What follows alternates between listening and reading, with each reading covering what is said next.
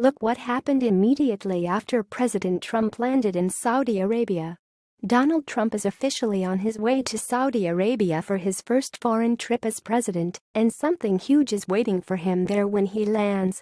Mad World News reported that Trump's visit to the Middle Eastern nation is a big deal because it signifies that the strained ties that marked U.S.-Saudi relations under former President Barack Obama are officially over. To mark this, Saudi Arabia lined up some very special guests to greet Trump when he lands. Saudi Arabia has gotten Sudanese President Omar al-Bashir, Fox News host Bret Baier, and country singer Toby Keith to their nation to celebrate Trump's visit with them. This move was meant to show Trump how much the people of Saudi Arabia love him.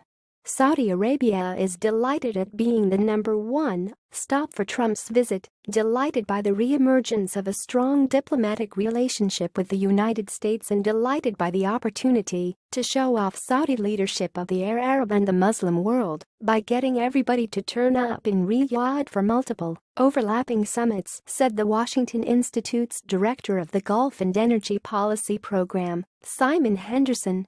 Saudi Arabia went so far as to create a website specifically for information about the summit in English, Arabic, and French. It also has a clock counting down the minutes until it begins. United under a single vision, together we prevail, this highly anticipated event, the first of its kind in history, will renew our mutual commitment to global security and further strengthen already deep business, cultural and political ties, states the Riyadh Summit 2017 website. As we bring the world together to confront violent extremist ideology, so too are we working in partnership with our American and Islamic allies to improve the lives of our people and strengthen our collective economies. What do you think about this? Let us know your thoughts in the comments section. HT Conservative Fighters.